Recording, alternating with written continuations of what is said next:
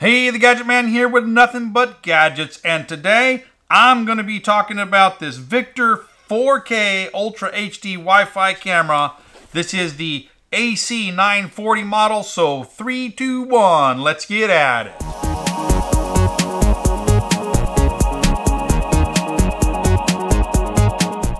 Alright guys, this camera was sent to me by the Victure company for free to do this review, so I'm excited to break in this box and see what they sent me. Got our manuals and stuff there. Here's the little camera. Now, I've never done a action camera review for the Victure company, so this is a new company for me to do a review for. So I'm just really excited to see what they've got here and how it compares to some other stuff that I've had. So let me open this up. A little bit stuck here. That's a good seal. Man, that's a tight seal there. Case is different than some other ones. Look at this little camera here. Very nice. Kind of a rubberized feel to it.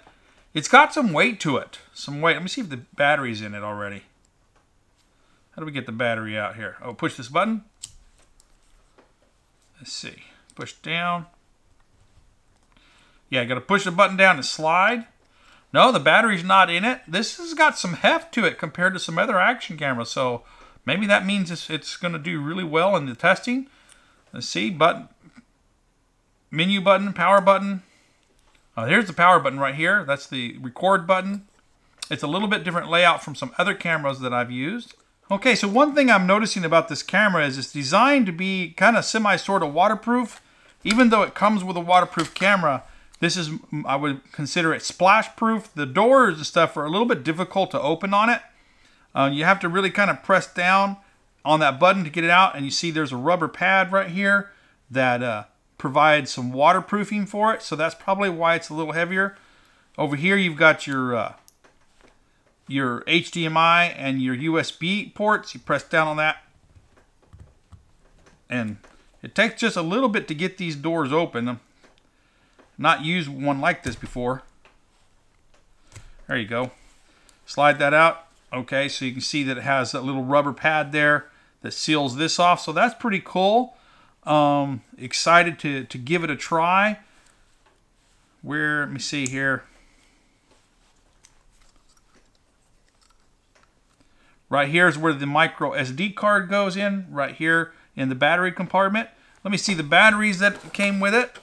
Okay, so here's everything that came with. 2 batteries, wrist remote control, bicycle or handlebar clamp, and some other adapters.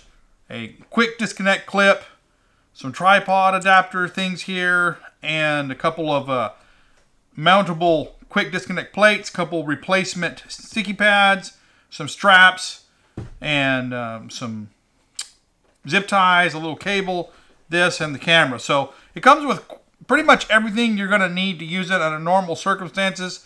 Doesn't come with a head strap, but this is pretty standard equipment for most cameras. Now, these batteries are larger than any other action camera that I've ever tested, so hopefully we're going to get some longer battery life out of it.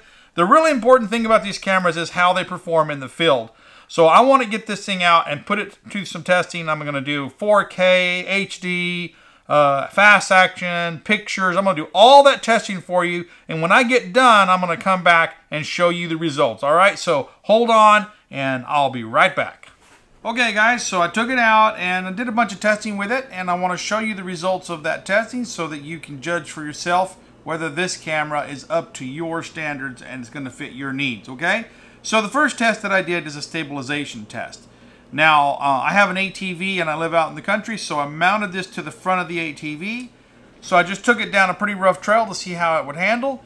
As I go down the trail, I'm going to be switching between stabilized and unstabilized, and I'll be throwing them side by side too. So let's go ahead and we'll start off with it with no stabilization, and then intermittently I'll switch it on and off to stabilization throughout the journey. So 1, 2, 3, let's go.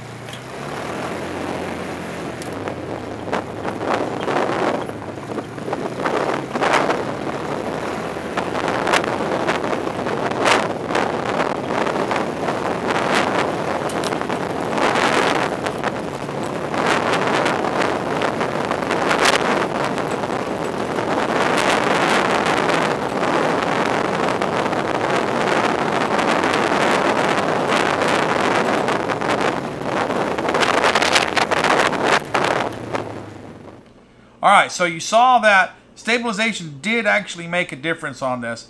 The video pretty much without stabilization turned on is just not really watchable. It's very, very shaky and just not good at all, but stabilization did help that quite a bit.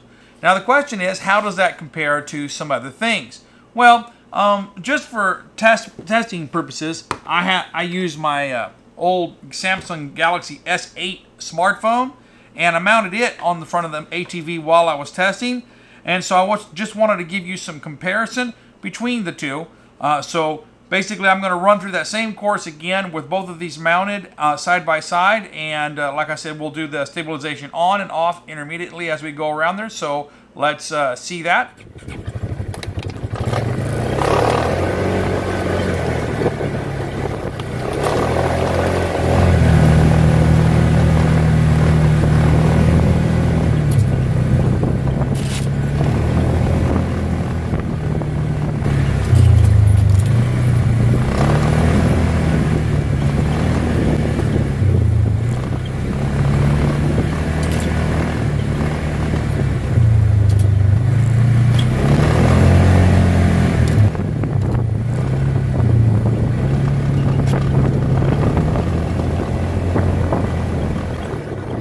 Now, it seems that these cameras, at least some that I have tested, work really good whenever you got fast motion stabilization.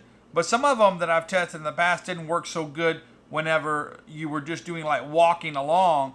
They didn't really like that up and down like that. So I did a walking stabilization test with it. So let's go ahead and show you that. We'll start off with no stabilization, and then we'll switch the stabilization on.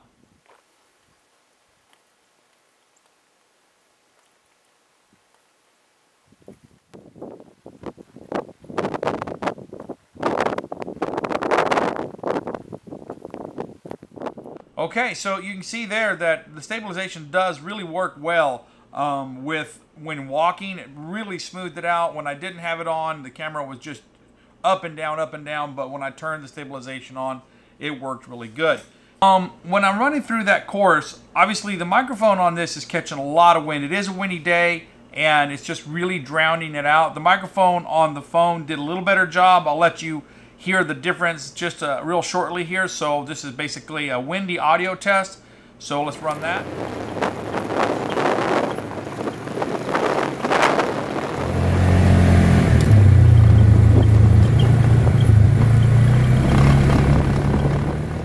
Okay, so you see that this thing really does pick up a lot of wind when there is wind, and it kind of drowns out the volume. But that would give you the microphone test as far as wind.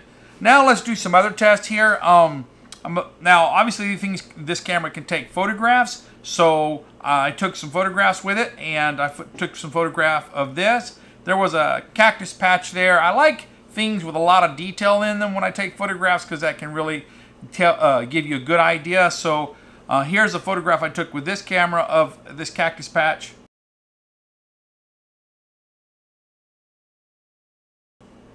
And a photograph I took with this camera right here.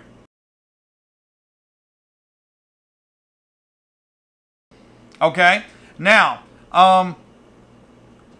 the video that I was shooting the stabilization in was actually 1080p at 60 frames per second. I use that setting because whenever you're doing fast motion, you want more frames per second. It helps smooth it out a little bit. Whenever you're doing slow motion like what I'm doing right now, 30 frames per second would be fine. But going fast like on the ATV, you really need a little more. You need double that to smooth that video out. I went ahead and shot some video with this in 4K and using this as a sample. So let me go ahead and show you the 4K footage out of this camera of that same cactus patch. Now I'm moving slow here.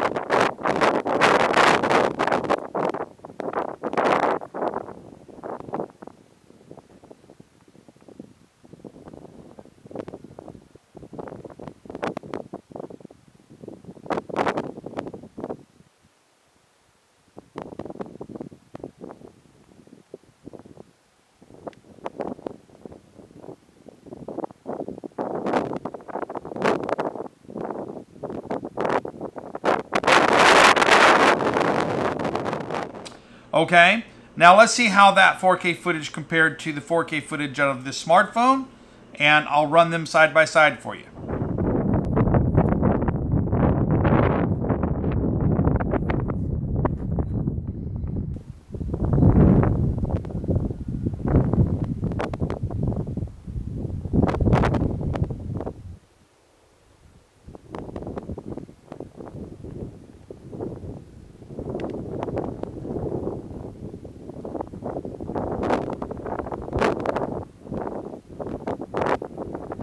Alright, so one of the issues that I've had with some other cameras that I've tested is they really didn't sense white balance very well. And I'm shooting in a controlled lighting condition. I'm using daylight colored studio lights here at 6,000 Kelvin so that you know, it has a good representation of what white is. This is a color balance or calibration chart so that a camera can take a picture and get the right colors on it. So I just took a picture of this right here. Let me throw that up for you right there.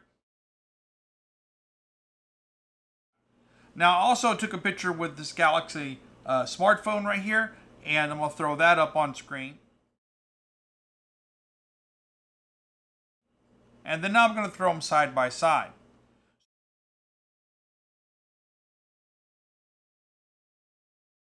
So you can see that it did a pretty good job. It wasn't too far off because this smartphone has really great color balance on it. So that's impressive.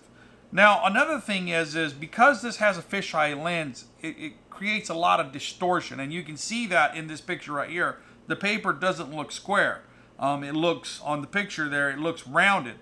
But the camera does have distortion calibration, so I turned it on and took another picture of this page with the distortion calibration turned on, and here's that picture. And so that you can see here, the distortion calibration does work. It does actually square up the piece of paper. Now it's important for me to tell you right now that the distortion calibration and the anti-shake electric image stabilization system does not work in conjunction. So you can have one or the other. If you want distortion calibration, you have to turn stabilization off. If you want stabilization, you have to turn the distortion calibration off. You can't use them at the same time. So that is a limitation there. But it does work when you use the distortion calibration. Okay, so this camera also provides some specialized functions such as slow motion video, time-lapse recording, and long exposure recording. Okay, so even though that's not the primary function of the camera, I'm going to go ahead and show you some samples I did in testing of these different functions here. So the first one, we'll do slow motion recording, and I simply set down the camera on a little tripod and simply bounced a soccer ball in front of it. Now it has two options for slow motion recording. One is 120 frames per second and the other is 240 frames per second. And so this first shot will be the 120 frames per second.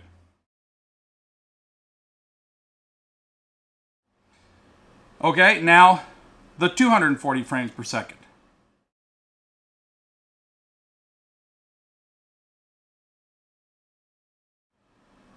Okay, so it does provide slow motion video. One of the problems with the slow motion video is that it only records it in 720p quality. Okay, what that's a lower quality. It's not HD quality. It's just 720p, and so it's not super high quality, but it is a cute little neat function you can use it for. All right, the next function we're going to do is time-lapse recording. I set this on the tripod and let it film the sunset. So here is a time-lapse recording of a sunset.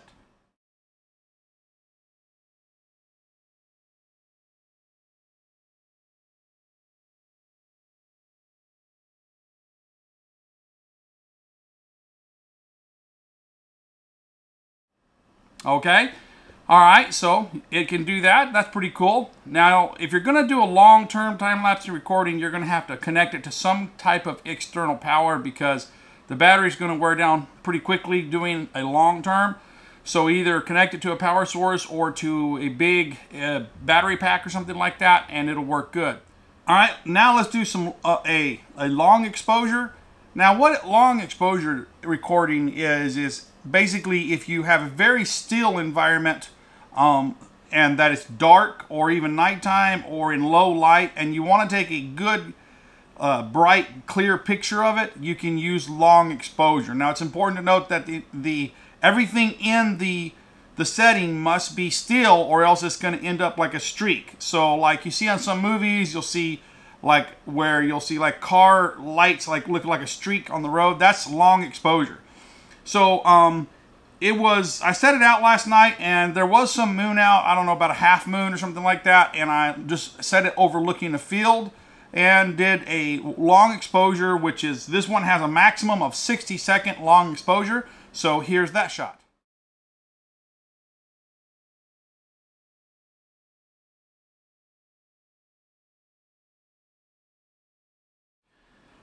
Okay guys, well, that pretty much sums up. I've run this baby through a lot of tests: stabilization, photograph 4K test, exposure test, color balance test, distortion calibration test. There's not a whole lot more to show you about it. I hope that this has been useful and answered a lot of your questions. I try to do these things in as quick as possible, quickest fashion as possible, but I also like to explain what I'm doing. So I hope you enjoyed this video. If you have, please like, subscribe, and comment. I will throw a link to this camera in the description of the video if you're interested in it. Until next time, this is the Gadget Man saying, I'll see you later.